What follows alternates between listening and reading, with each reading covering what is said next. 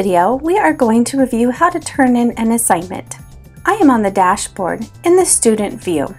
I can see a list of my courses, or what we call course tiles or course cards. I'm going to select my English 110 class, and depending on your instructor, you may see a link on the left that says assignments, or the assignments are housed in what's called modules.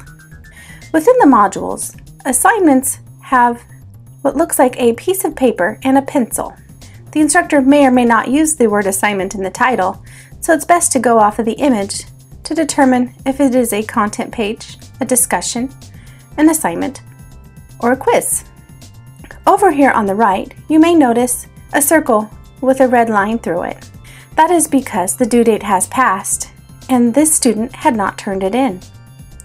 If we click on it, we will see here on the right that it was not turned in and that I received a grade of 0. When we are in the assignment page, the assignment details are along the top.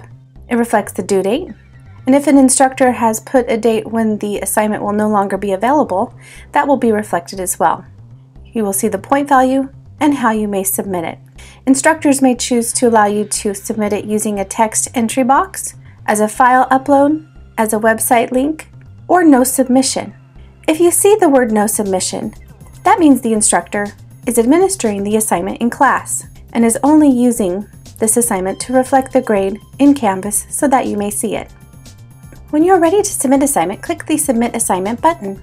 Depending on the options allowed by your instructor, you may choose to upload a file using the File Upload tab, type in your assignment submission using the text entry box, or attach a Google Doc, embedded code, or Dropbox.